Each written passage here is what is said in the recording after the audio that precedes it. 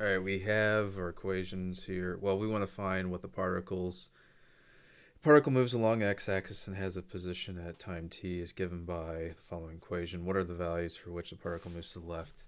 We have the position. We just need the velocity. The velocity when it's negative going to the left. So in this case, we just take the derivative of d of t to the fourth minus 5t to the second plus 2t. We end up with is 4t to the third minus 10t plus 2. And what we have here is we solve for this now. We find the root.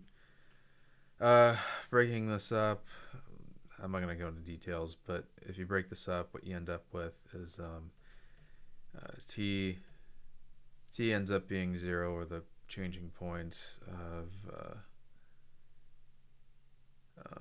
0.20336 and roughly 1.696, and that closely matches up with B here. If you take the second derivative, you can kind of figure out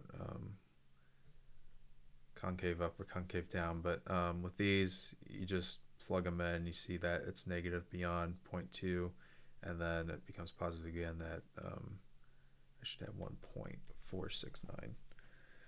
Okay, so it's these two, and the answer is B.